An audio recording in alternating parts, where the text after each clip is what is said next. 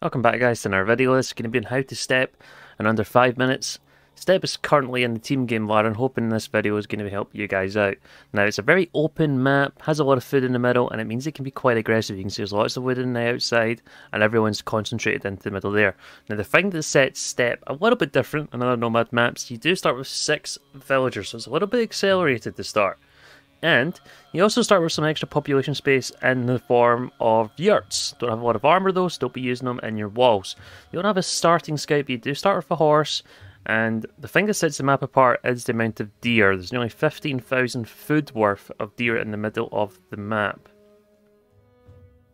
So where do you want to be starting with your TC in Dark Age? Well, Insta TC is something that you do see a lot of top players doing. It just gets your economy running straight off the bat, and you just go a normal build order to wood now. If you do to go in TC wood, it does mean your first building can be a mill though, and that could be out anywhere you want. I don't recommend it really being on the berries when there's so much deer on the map, and same thing goes with your TC. If you are probably going to go for a secondary resource over wood, it's likely to be gold, and I think you could even make an argument for gold over wood. I wouldn't spend too long looking for a spot. You don't want to fall too many economy numbers behind. 6 is a good start, but if you start the game with 6 versus 9, it's not going to be great.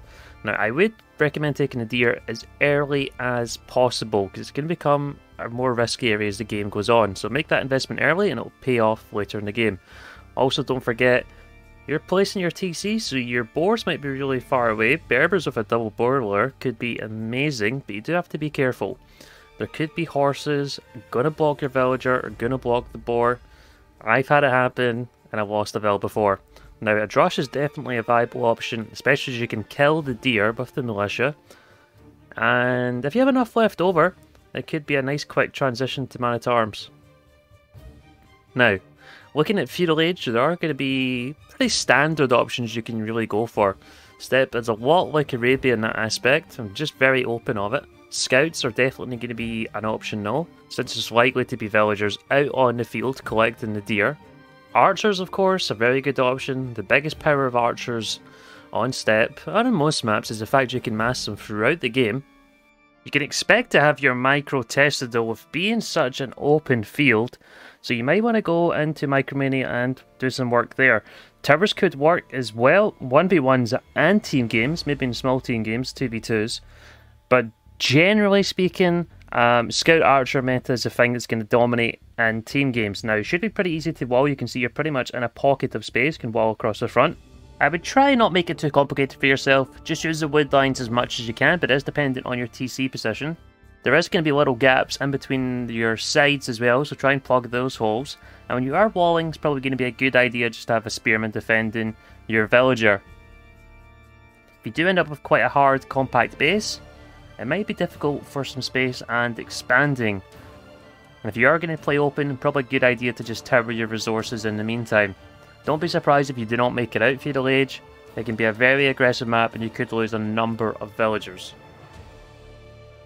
Now moving into castle age, pretty standard options, but the main thing you want to be going for is a really aggressive approach, as it can be really hard to fall back in towards the trees, so booming isn't always the most viable option for players.